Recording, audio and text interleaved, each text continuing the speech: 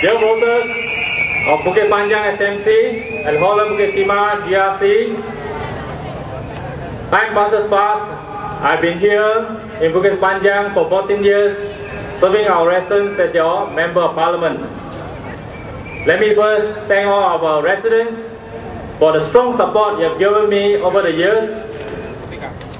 Over the years, your strong support has given a lot of encouragement for me to work harder, to serve you better. Everyone in Bukit Panjang knows that I work hard, I work with the residents, I listen to the residents' needs and concerns, I pay them visits, I've been to the house, the flats many times. The main purpose is to understand what are their needs, their concerns, and explore solutions to help and better serve our residents. When I first came to Bukit Panjang in 1996, Bukit Panjang was a new town. At that time, there were not many amenities. When I first did my first block visit, I got one whole shopping list from our residents. Residents felt that they do not have many facilities. But today, Bukit Panjang has a full range of facilities.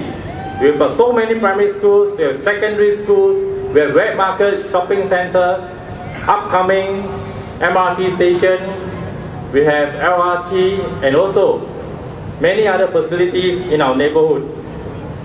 Over the years, I've worked very closely with our volunteers and our residents. And many of them have actually become my good friends. I think it is this strong rapport, the relationship between myself, my volunteers, and my residents that has strengthened the bond of our people. Today, Bukit Panjang residents take pride to be staying in this town. We have over the years built a great home and a vibrant community for all our residents. Why is Bukit Panjang a great home? We are the first constituency to have upgraded all the blocks which are eligible for lift upgrading. A total of 132 blocks have undergone lift upgrading, providing lifts to stop at every floor.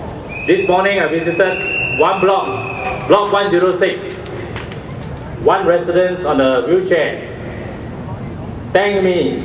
He said, "Lucky thing, we upgraded the lifts 3 years ago. If not, she would not be able to get up and get out of the house." The husband was very grateful that we have this foresight and we implemented the lift upgrading program. Many residents have given me feedback that the lift upgrading program has indeed brought a lot of convenience to our residents. The second thing is that in Bukit Panjang town, we are 100% barrier-free. Over the years, we have placed a lot of emphasis to make sure that every part of the town is barrier-free, is accessible to our residents, young, old, handicapped, those who are not so mobile. We want to make sure that it is an inclusive town where everyone can move around very conveniently. And that's the reason why we have provided barrier-free access. We have provided lots of covered ways for residents.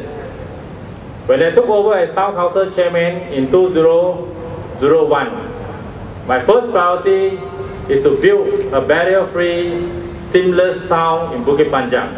Over the last 10 years, a lot of our resources have been invested in building barrier-free access and covered ways and door points. That's why today, if you look at Bukit Panjang town, we are one and the only town that has got many covered ways and barrier-free access.